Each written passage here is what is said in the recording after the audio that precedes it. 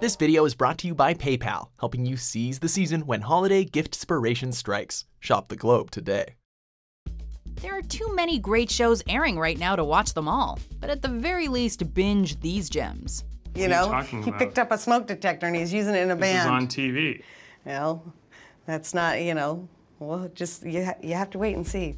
Welcome to WatchMojo.com, and today we're counting down our picks for the top 10 best TV shows of 2017.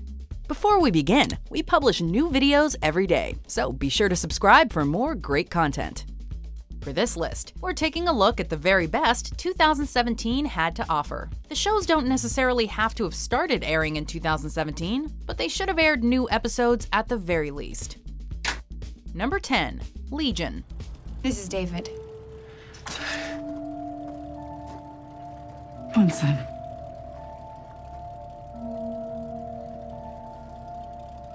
Take my hand. 2017 brought us a few shows connected to the X-Men universe, and the best by far was the critically acclaimed Legion. In addition to dominating the silver screen this year in Beauty and the Beast, star Dan Stevens also took center stage on the small screen as David Haller, also known as Legion. A mutant diagnosed with schizophrenia, David is a mystery even to himself. Each episode of Legion peels David's psyche back one layer at a time, and the show manages to be harrowing, thrilling, and empathetic at the same time. This series from Fargo creator Noah Hawley definitely stands out from the crowd with its surreal atmosphere and Kubrick-esque stunning visuals. Good job. Number 9. Rick and Morty. Here's something that's never happened before. I'm a pickle! I'm Pickle Rick! With its long-awaited third season, this animated cult classic revealed no signs of becoming any less hilarious or thought-provoking. Hardcore fans were ecstatic when the season premiere dropped unexpectedly on April Fool's Day. In what might be the show's most creative run yet, Rick and Morty expanded upon its already immersive universe with superhero team-ups, deleted memories, and an unsettling trip to the Citadel. Even Rick turning into a pickle was delivered with badass results. We can only hope this series will last for at least 9 seasons, with enough Szechuan sauce to go around. That's what this is all about, Morty. That's my one-armed man. I'm not driven by avenging my dead family, Morty. That was fake. I'm driven by finding that McNugget sauce. I want that Mulan McNugget sauce, Morty. Number 8. Big Little Lies. It all goes back to that incident on orientation day. And at the root of it was Madeline Mackenzie.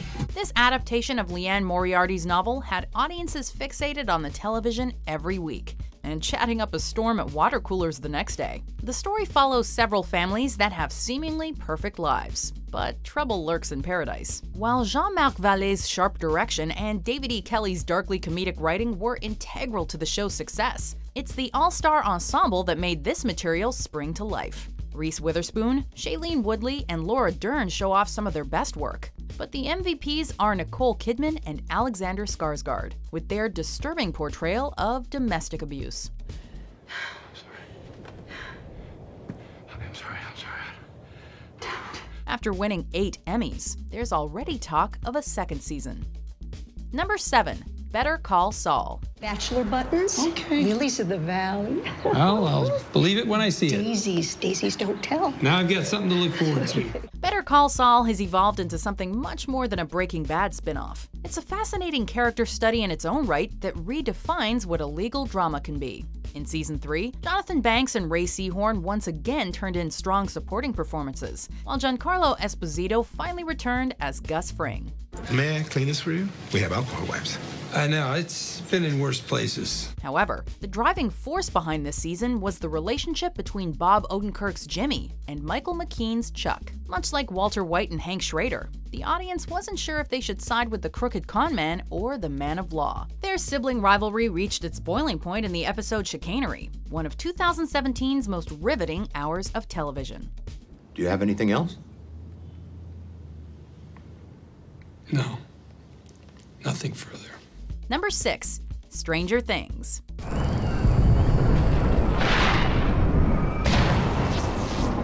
While the episode Chapter 7 admittedly slowed the narrative down, Bitchin'. Season 2 of Stranger Things was an otherwise stellar follow-up to its game-changing predecessor. In this sophomore season, the Duffer Brothers expanded upon the dark, inventive world they've created, while also dishing out plenty of nostalgic throwbacks. Of course, it's the timeless characters that have made this series special. These 9 new episodes not only furthered several character arcs, but also introduced a few welcome newcomers, like Mad Max. The show even explored several dynamics audiences never knew they wanted to see. Dustin and Steve might sound like an odd pairing, but their bromance is one for the ages. Oh, and best of all, Barb got some overdue justice. Barbara Holland, who died due to exposure to an experimental chemical asphyxiant, which had leaked from the grounds of the lab. Number 5, Master of None. You know what Italian word I love? Allora. I don't even know what it means. Allora. People say it all the time. Allora. Hey, what are you doing? Allora. What does it mean? Well. Really? Yeah, just well. Cool word. Aziz Ansari has evolved into a truly gifted actor and storyteller. Master of None, which he co-created with Alan Yang, went to some unexpected places in Season 2. While the storyline primarily remained focused on Dev's love life, the showrunners weren't afraid to shift attention to supporting players like Denise, who came out to her mother Angela Bassett in the Emmy-winning episode Thanksgiving. This particularly ambitious episode took the main cast out of the equation, shining the spotlight on several characters we'd never seen before and may never see again. The only thing better than binge-watching this show would be binge-eating some of Dev's delicious pasta. Keep practicing your English, it's very bad. Thank you. Allora! Number 4, Twin Peaks: The Return.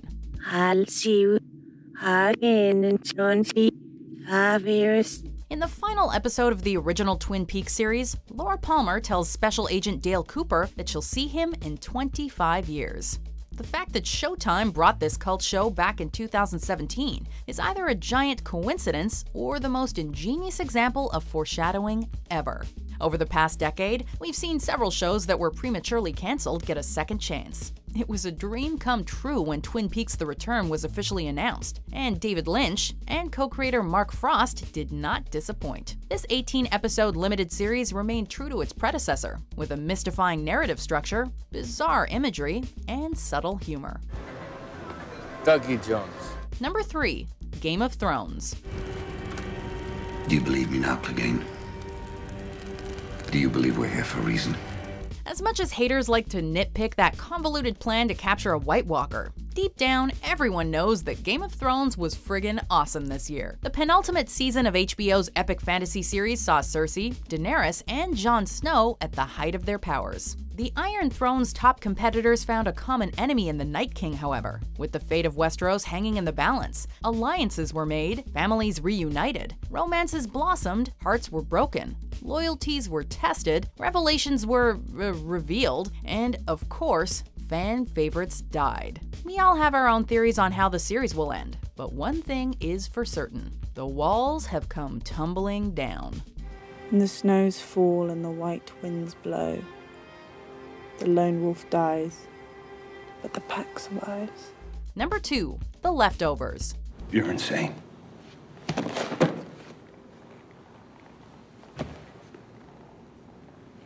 There's glass in your hair.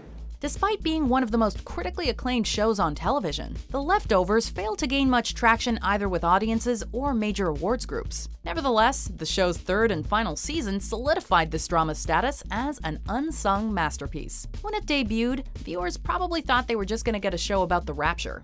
As the story unfolded, though, it became clear that The Leftovers was something much more profound. A show about how society responds to tragedy, and how we're all searching for a greater purpose in this crazy world. Above all else, it was a beautiful love story, with Justin Theroux and Carrie Coon both delivering powerhouse performances. I believe you. And since it was an especially strong year for TV, here are several honorable mentions. All of my heroes are being tortured. Yes, I'm afraid so. If a list of Hanover hot moms seems dumb to you, you're not wrong. But Sam does these mini side investigations from time to time.